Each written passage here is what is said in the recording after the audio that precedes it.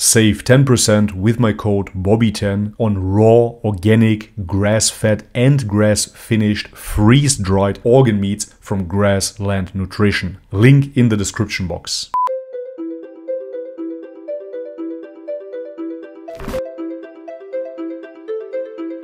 Alright guys, welcome back to the channel. If you're new, my name is Bobby. Guys, today we're going to react to the Hungry Prophet, when our beloved Prophet Abu Bakr and Umar were hungry. Emotional true story by the Daily Reminder.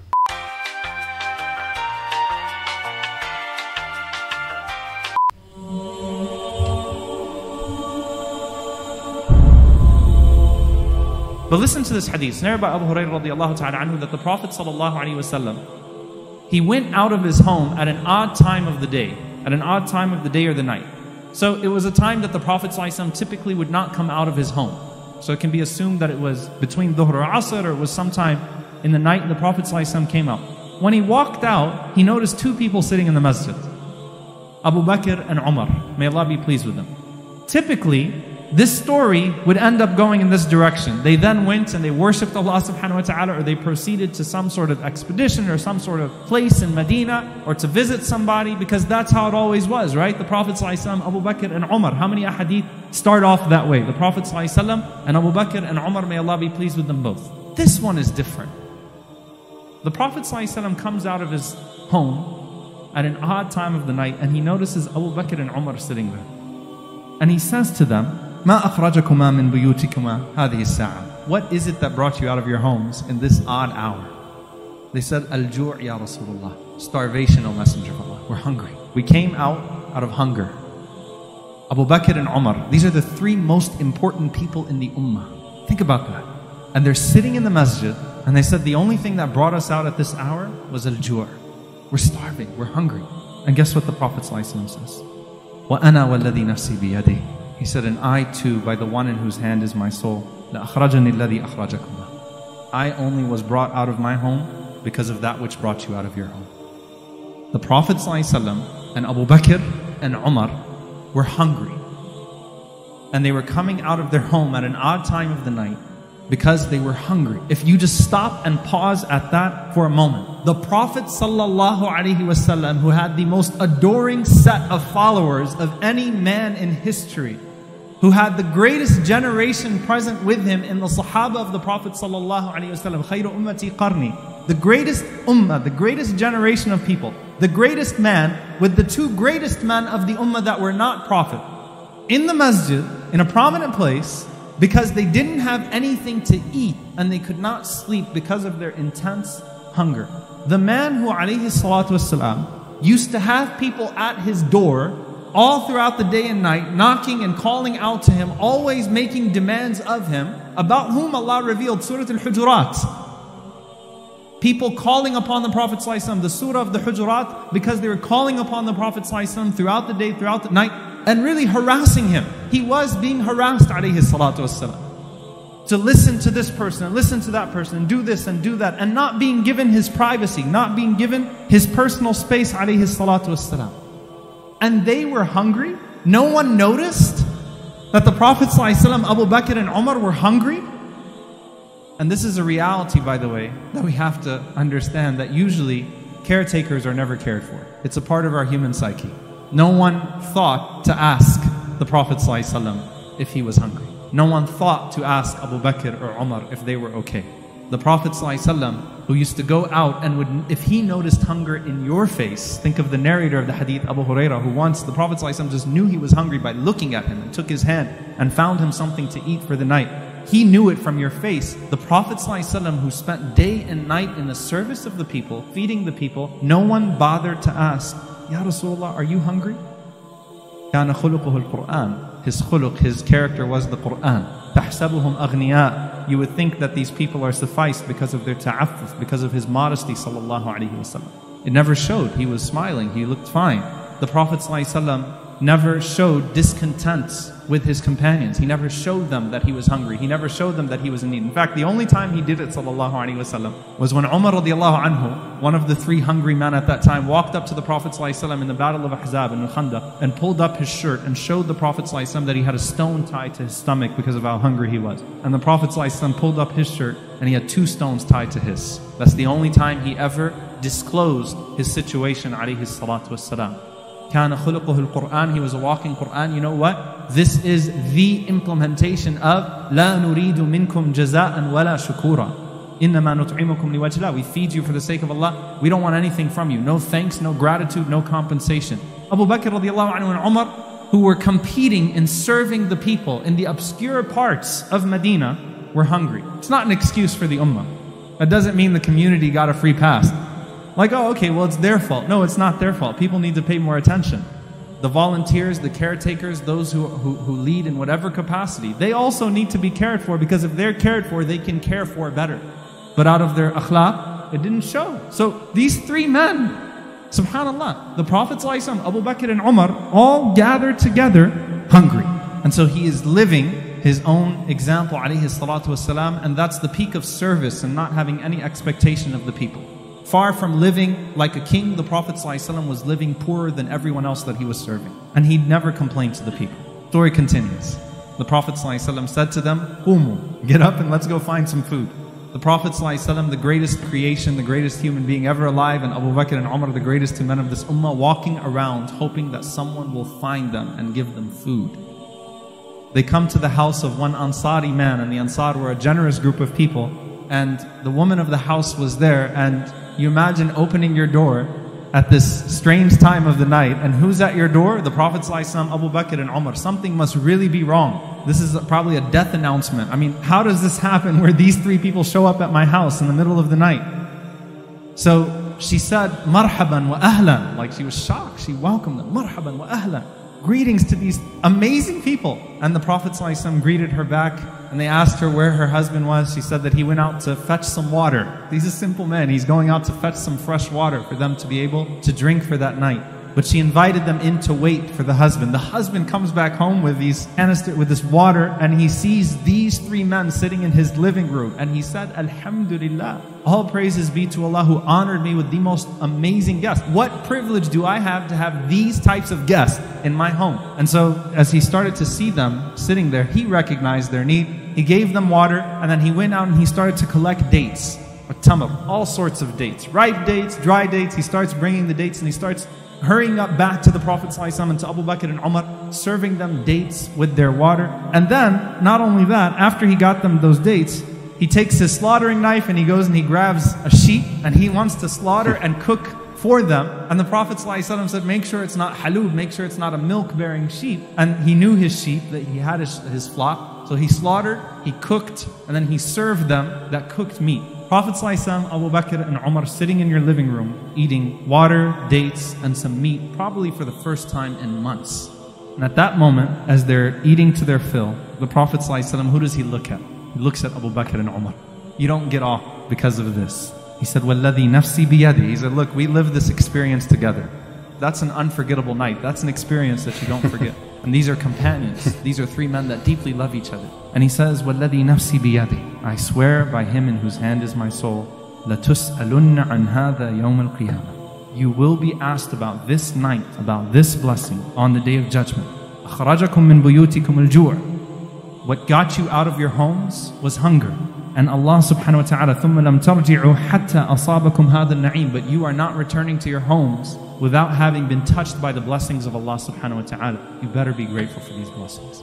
SubhanAllah, it's unfathomable to think of the Prophet ﷺ as the hungry Prophet. It is unfathomable for me as well, because I simply do not know much about Prophet Muhammad, but this story is very humanizing. This must be the first time reacting to a video and not cutting it off every couple of minutes or so, but actually looking it through for 8 minutes, I just see here, and really letting it sink in. It is a very beautiful story, and as I said, very humanizing. It gives you a completely different perspective of who that man was. He was a man apparently family, with companions, and he was suffering hunger just like anybody else. But I really understand what this bond that he spoke about, this memorable night, is about. When you suffer and endure pain with your friends, with your companions, there's such a bond that you will never forget. I remember those days with my friends back in the day in Germany.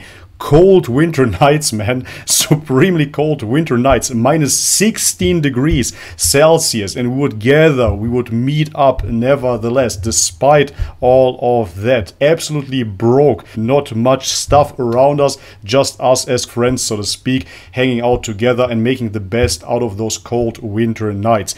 Yet again, I'm not comparing my experience here, not at all, please don't get this the wrong way. I simply can relate to the humanity that is being displayed. It's absolutely beautiful. You think of the brave prophet, you think of the courageous prophet, you think of the eloquent prophet, you think of this, but the hungry prophet alayhi salatu wassalam, the orphan prophet alayhi salatu wassalam, the grieving widower alayhi salatu wassalam, the grieving parent alayhi salatu wassalam, and here the hungry prophet, the hungry Abu Bakr, the hungry Umar, who in their lowest moments, this is an experience, this isn't, the Prophet ﷺ would go hungry often, in their lowest moments are still being reminded to say Alhamdulillah, because you will be asked about that blessing on the Day of Judgment. Now, to summarize, an attitude of gratitude here from the Shama'il of the Prophet ﷺ, from his description, the Prophet ﷺ was already expressing gratitude before that moment. He was expressing gratitude by not complaining of his situation and by still being a grateful servant to Allah subhanahu wa ta'ala, even as that situation was taking place. So it's not when he praised Allah after, it was his attitude before he got that na'im as well. From the attitude of the Prophet ﷺ, from the Shama'il of the Prophet ﷺ, as Aisha radiallahu anha said, he never found fault in anything that was given to him, and he never criticized any food that was served to him. Any king, prime minister, leader, how would they act with their food? What about us? What about the Prophet ﷺ? He never once criticized the food that was given to him.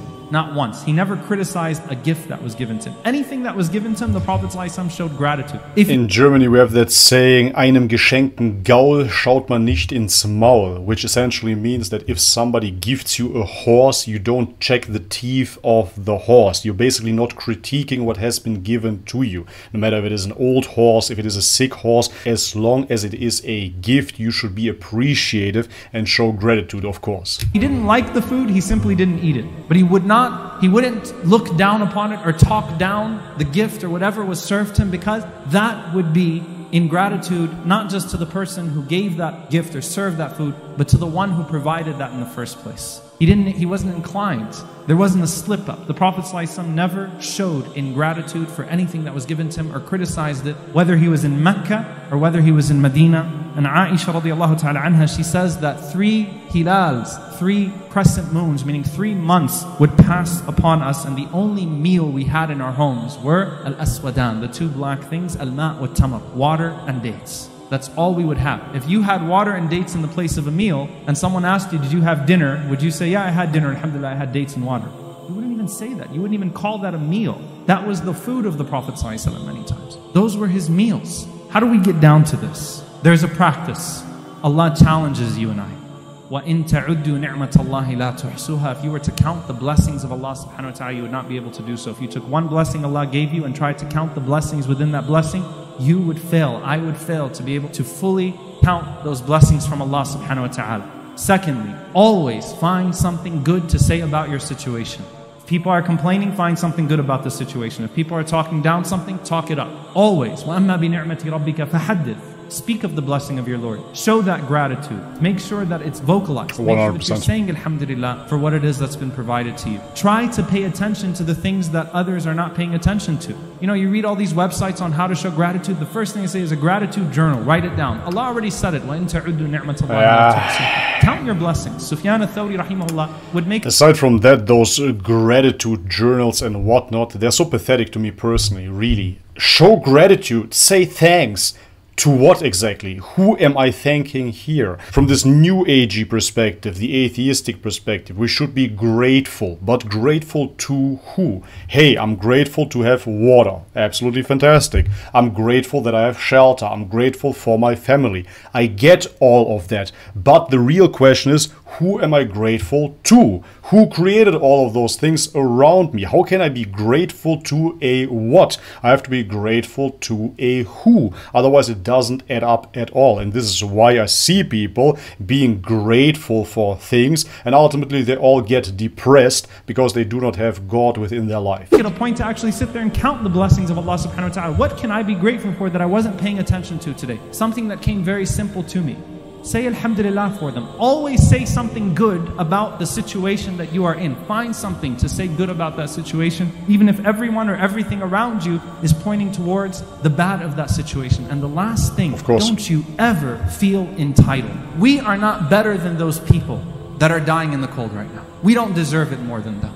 Our ahwal are a test for us, our state is a test for us, and their state is a test for them. But no one deserved the blessings of this world like the Prophet ﷺ and Abu Bakr and Umar. May Allah be pleased with them. But they didn't feel entitled. It wasn't an entitlement. It wasn't the Prophet ﷺ saying, it's about time you recognized my hunger and that you did a better job. They were not entitled. Instead, they were always grateful. We should be questioning ourselves as to why Allah subhanahu wa ta'ala chose us for the comfort that we are in right now. And the best way to thank Allah for a ni'mah is to use that ni'mah in a way that's pleasing to Him. Alright guys, and this is it for today's video. Must be the video that I spoke the least words ever here on YouTube. Usually I always interrupt the videos. This time I really had to listen because this is news to me. I didn't know the story about the Prophet and the companions. That being said, however, it is relatable, and especially the commentary in the end by the Sheikh here makes sense to me as well. Of course, we have to be grateful, but as I just mentioned, if we don't have somebody to thank for, we get lost in the process. And this is what I saw with so many so-called spiritual people. I'm grateful for life. I'm grateful to the universe. Yeah, who created life? Who created the universe? What is the origin for that? Can you be thankful to the Creator? For a change, acknowledge that all of this that you are thankful for is just a creation and not the Creator. Even within those New Age circles, you have the saying, love the Creator and not the creation. But once we start talking about God, they start cringing and they run away like little devils that they are. It's absolutely pathetic. Ultimately, I come to the conclusion that without a Creator, we cannot be truly thankful because our thanks are not directed towards anything in particular. They're directed towards material objects, certain objects that are simply temporary. They all will decay. They all will vanish. Even this water here will vanish. This planet will evaporate. The sun will stop shining. This universe will come to an end. Only God is eternal. So therefore, how can we be grateful for something if we don't address the eternal Creator? Alright guys, but this is it for today's video. Absolutely beautiful. If you liked it, leave it a thumbs up. If you haven't subscribed already, guys, please do so. And if you want to support this channel any further, for example via Patreon, all the links are in the description box below. Thank you so much guys. As always, may God bless you all. Much love and peace.